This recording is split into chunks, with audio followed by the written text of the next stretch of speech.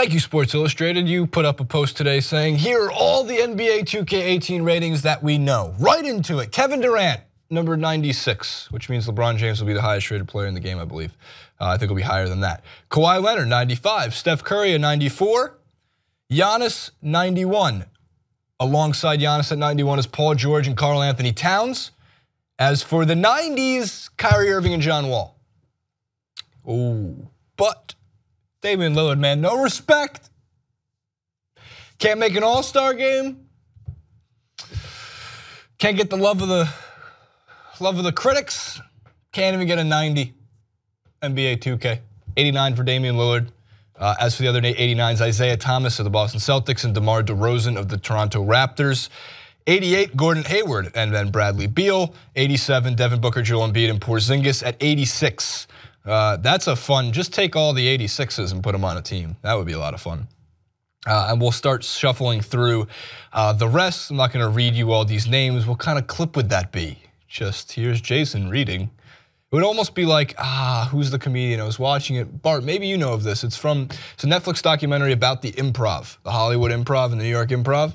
And there's a comedian who was one of the old guard type of comedians who once got up on stage and did a bit, and he got booed so bad and heckled so bad he ran off stage. He was really upset. I forget it. It's not.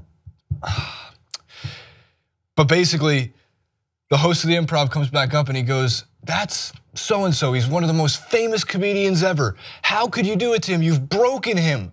You got to get him back out here. You got to cheer him back out here." And he cheers him back out there, and he goes. And he does the exact same bit he did 10 minutes before that got him booed off stage. I'm drawing a blank on the name. Maybe it's David Brenner.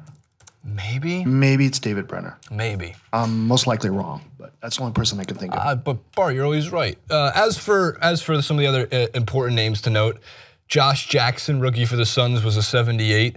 Brandon Ingram of the Lakers, a 76. I find it offensive that somebody who's never played in the NBA is a 78, and Brandon Ingram, who's coming back for another season and looked great in summer league, is a 76. I find it offensive that Jason Tatum, who's never played in the NBA, is a 77, and Brandon Ingram is a 76. I find it offensive that Spencer Dinwiddie is a 73 over. Yeah, that's about right. Bryce Johnson of the Clippers is a 71. Don't sleep on Bryce Johnson just because he was injured pretty much all last season. UNC player, unique skill set, doesn't really have the best offensive skill set, but I do think like he could become maybe Harrison Barnes-esque. Both did go, look at the thing, here's the thing, both went to UNC, so that's the big thing. He's bigger than Harrison Barnes. He's not as quick, and obviously he plays more of a 4 than he plays the wing. But I mean, you never know nowadays with these guys, man. They're like 6'10". 6'10" used to be you're a power forward, you sit in the paint, you do the dirty work, you're Charles Oakley, you fight everybody. Now like 7'4", and they're like, I think we should try him out at point guard, sir. 5'9", I think we should match him up against the 7'4" point guard. It's perfect. He can dribble on his head. It'll be great. NBA 2K, I don't know when the actual release date is, but I also wanted to show you the trailer that was released today. Some free advertising for NBA 2K, a game that I love so much that I am so very bad at. On Friday, NBA 2K posted this tweet announcing all-time teams for each organization and 16 new classic teams for the upcoming game. Love the classic teams. In case you're unaware of the teams that are already included here, a list of the squads that were in NBA 2K17 and will return in 18 are a lot of these names that you know. The 92 Dream Team, awesome. The 92-93 Bulls, the 94-95 Knicks, to name a few.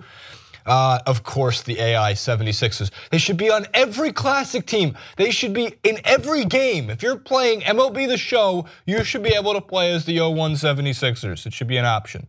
Play at shortstop. He'd be amazing. The 2016 Australian Olympic team? Okay. I'm fine with that. It's totally fine. Totally fine. So they want to predict the teams. So they go, I can't believe this is a thing. Here's predicting the teams. The 2015-16 Golden State Warriors.